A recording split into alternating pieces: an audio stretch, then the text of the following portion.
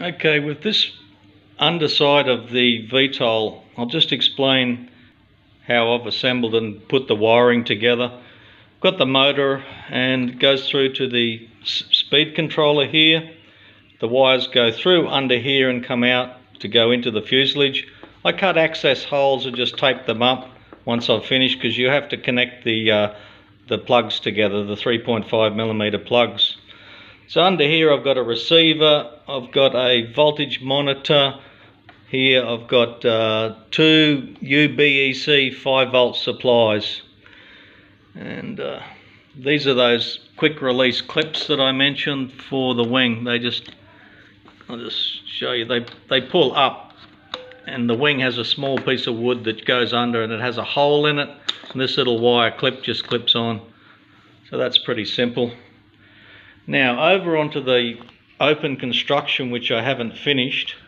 This gives you a bit of an idea of how things go without everything in the way, so you can see it a bit clearer. There's the motor. I had to make up these tiny little solid metal engine brackets, and basically all they do, focus that thing, is they basically have to pivot here, which is roughly about there, where the hole in the back of my Sunny Sky motors are. I've got these holes here. There's a slight screw which does go into that area a little bit. So you really just need to have roughly equal spacing. These servo arms are roughly the same space on each one. You have to work that out. Depends on your servo if you get enough travel from the servo, because the servo has to go basically a little bit more than 90 degrees from there to there. So the speed controller comes through the, I'll just take the wing off so you can get a better idea.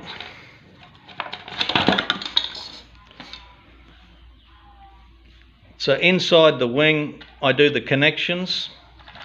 The wires come through, they go through some holes inside the rib, wing rib. There's the two BECs. I'll usually put a receiver somewhere here at the front. It's up to you where you do it. You can put it back there or even right in the back here, but a little bit hard to get to. You need to cut a access hole. And that'd be a good idea, a good protective place, but you have to run longer wires. Generally I just run wires from here up to the flight controller. Now these engine mounts, the motor mounts, they are just basically 5mm pieces of balsa glued together with an 8mm carbon fibre tube. I have sewn that together with some strong, like dental floss or any strong nylon tape, then just put some black epoxy over it. So that makes that very rigid, very strong, so you get no vibration and wobble with the two motors with their variation and speed. I think I explained this on the last one, but that's basically where the rear motor screws onto that. That's just balsa wood with a bit of ply, speed controller, and I'll go on to the wiring diagram here to show how it's all done. If you can focus that, you could take a snapshot of that. I'll bring it in onto each area. This is the flight controller. It's a KK2 and it has to be programmed, and all of the program here, I might do that on another video because that gets very complicated. But this is basically the wiring diagram. Your receiver connects into the pins, the input pin section on 4. I've got a voltage monitor which goes to the receiver. From the LiPo battery, the positive and negative come up and feed one of the UBECs. One UBEC supplies the positive power for the input pins, and this is a built-in circuit wire on the flight controller. It is already connected to output 1. Output 1 and from 2 to 8, that is not connected. So if you want to power any of these, it has to be on a separate UBEC. So on output 1 I have got a motor, the left motor. On output, focus that. Output 2 I've got the right motor. Output 3 I've got the left tilt servo, the right tilt servo, the left aileron servo, the right aileron servo, the elevator servo, and the aft motor, the rear motor. So that's your outputs from 1 to 8. And that's how it's all wired. If I can focus, you could snapshot that, might help you. There's the layout. There's some information on what I use, what motors and speed controller.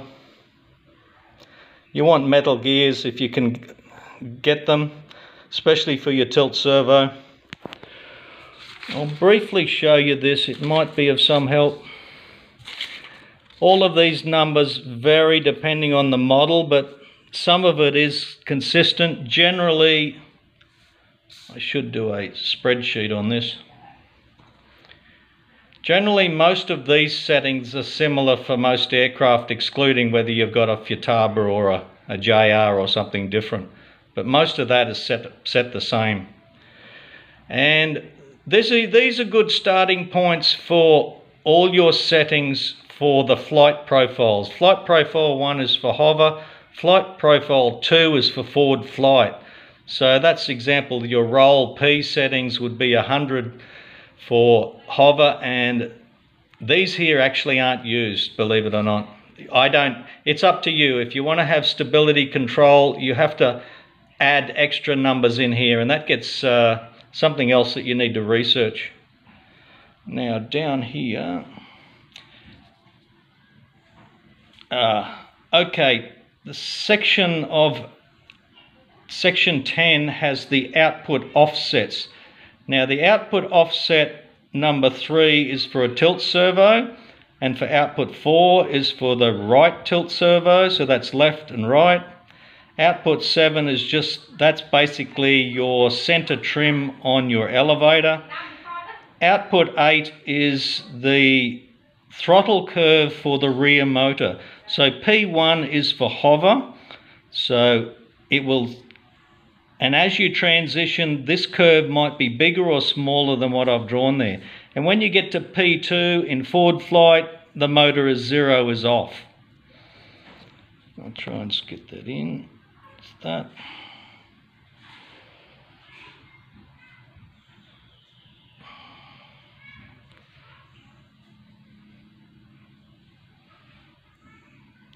I've got 2 different samples here.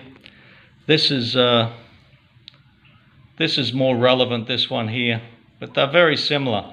Whether it's a high wing or a low wing, I find you really only have to play more with these settings for the position for the tilt servo and for the power curve on the rear motor. They're pretty much the most critical. If these other settings are very similar here, you won't have much problem. Your inbound and outbound, I recommend 3 seconds is all you really need. That's about all I can elaborate now, unless someone requests a more in-depth information on all the settings. Okay.